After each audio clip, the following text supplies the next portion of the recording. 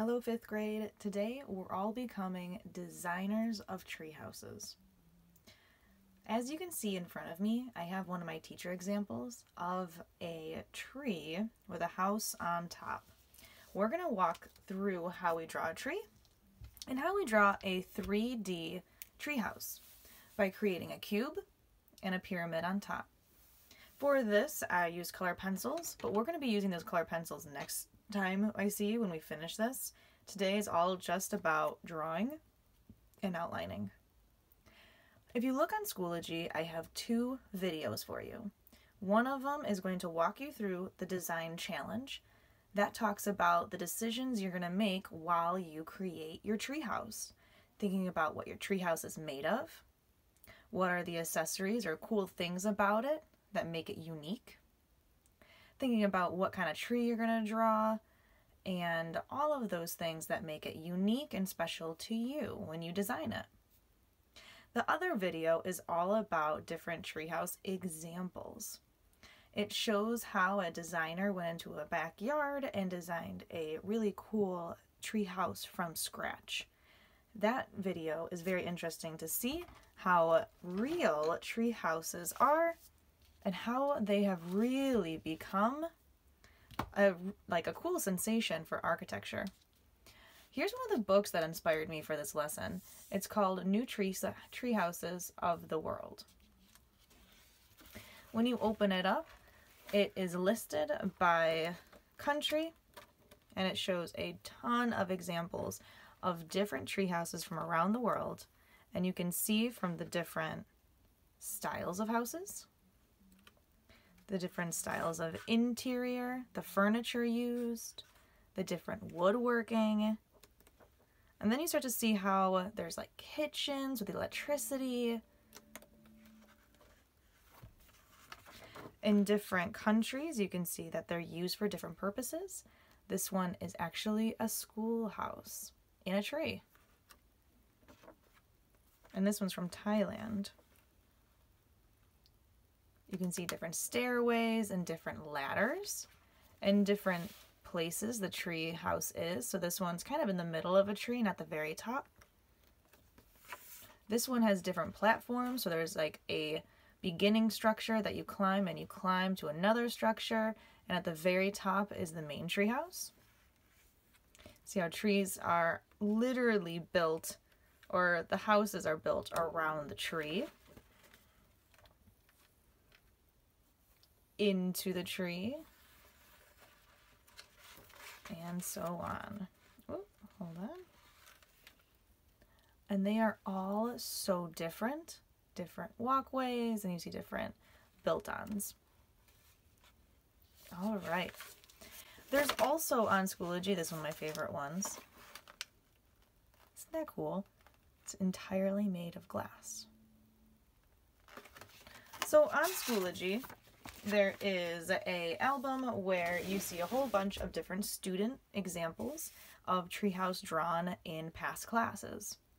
You see that all of them look the same with a tree and a house, but they all look different in how you add different elements to it. Like mine has an escape slide, has a tire swing, has a telescope coming out the top. And I made mine made out of wood. You could use other things like bricks, stone, maybe shiny plastic. Maybe you don't have just one, you have two different houses and different platforms like the ones we just saw.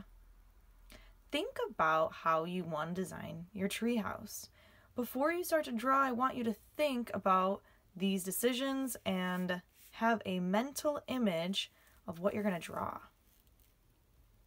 When you're ready to start creating your 3D cube and pyramid as your house, click play and gather your pencil and your marker.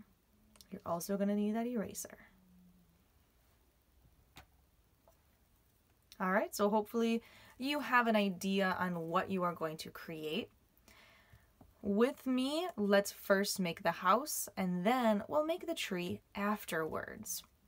Because we're doing the house first, I want you to put your finger on the top half of your page. where your house is going to be.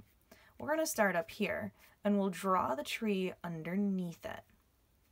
Because we're drawing a cube, I'm going to show you the 3 quick steps on how we make that cube and we don't get too confused.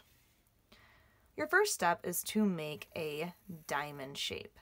This diamond shape should be as long as your house is going to be. So if you have more than a few platforms or different structures for your tree house, then you're going to want to make a few of these shapes. It's a long diamond, but it also kind of looks like a slanted square. On each corner of the 3 points on top of the diamond, not this one, these 3 upper points, you're going to draw a line going all the way up. These are going to be the sides of your tree house, the corner and the other side. It's starting to resemble that house-like quality. Instead of drawing a flat top, we're now going to put a pyramid on the very top of it for the roof. Your roof might look different. If you want to make a circular roof, you can go ahead and make a dome shape, which is just a half circle. For this one, I am going to make that classic pyramid. So I make one line that matches this bottom line. So they're both going at the same angle. And I make the other one going the same over here. So I've got my 3D cube.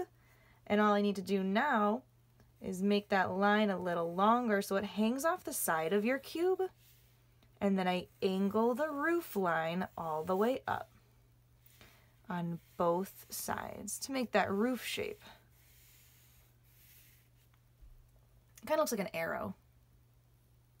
In the center, I'm going to have my final line be the edge that lines up with my cube side right here.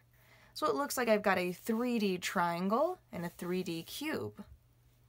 Here is our house. If I wanted to make another mini one, maybe I'll make one right here. I do the same process, but mini, a little tiny one. I make my slanted diamond square, my 3 lines up. I follow the same line that is down here, that angle.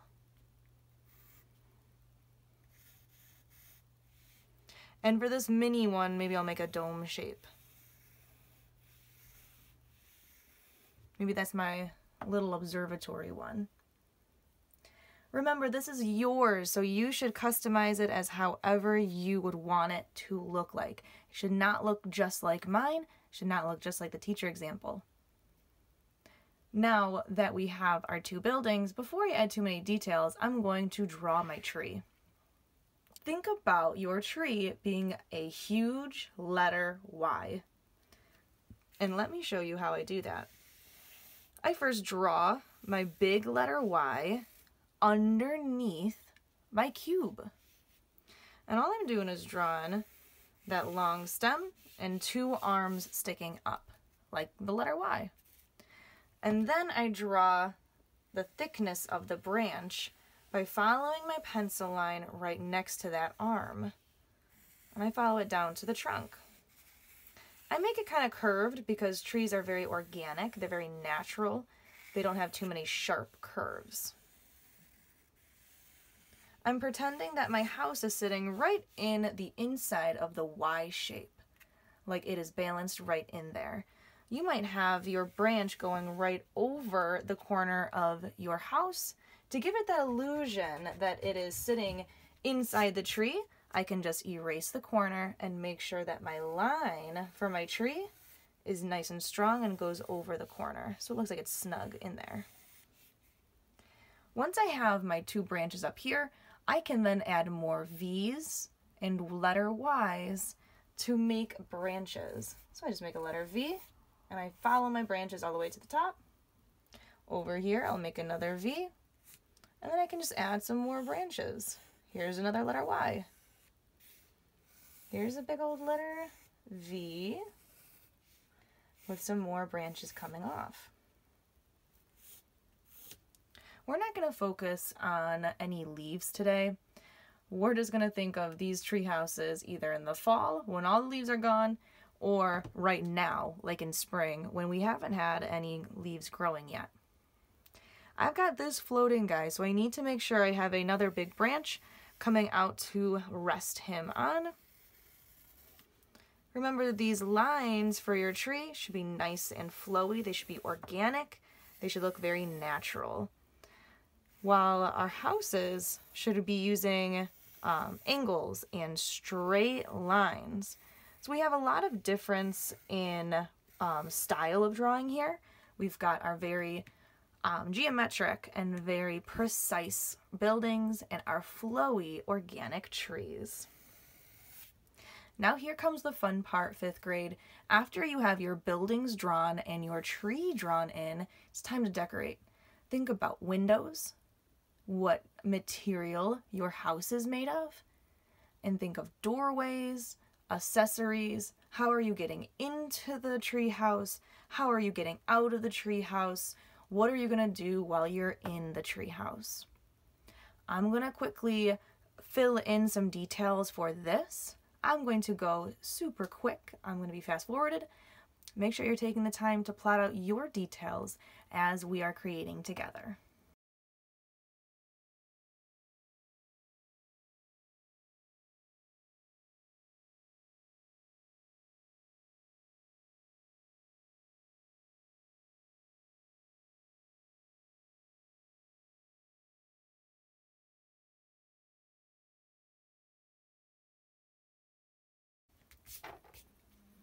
All right, so while I was sketching everything out, a few things I want to remind you guys of is to use your eraser. When you see spots, like when I look up close, where the little boards of my rope ladder coming out of the trap door of my treehouse, where the rope goes behind it, I made sure to erase that line. Make sure you're also being very aware of where your lines are in your tree and in your buildings. Make sure you're erasing the shapes that are hiding behind things. Remember about overlapping and depth. In 5th grade, we know all of the tools to make an awesome art piece, and now we're going to use them in this treehouse. Think about how when things are closer, they're bigger. I also added in a grass line, so I see where my ground is. And windows, I made a brick texture, and I made a mini rainbow painted on the side. I added windows, that trap door, and I think that before I finish, I just want to have something fun. I might put another swing. Big fan of swings. And I just draw that in. I make sure that my ropes are tied to the branch. They're not just floating in midair. All right, friends, you guys have the option. If you'd like to outline this today like I did on this, go ahead, take out your marker and start to outline. If you want to skip outlining for this and just color with your pencil in lines, you can also do that. I like to outline so that all my lines really pop. So friends, I'm going to let you go from here. I cannot wait to see your finished product. Make sure you upload it to Schoology on the discussion board, and I will see you next time for when we color it all in together.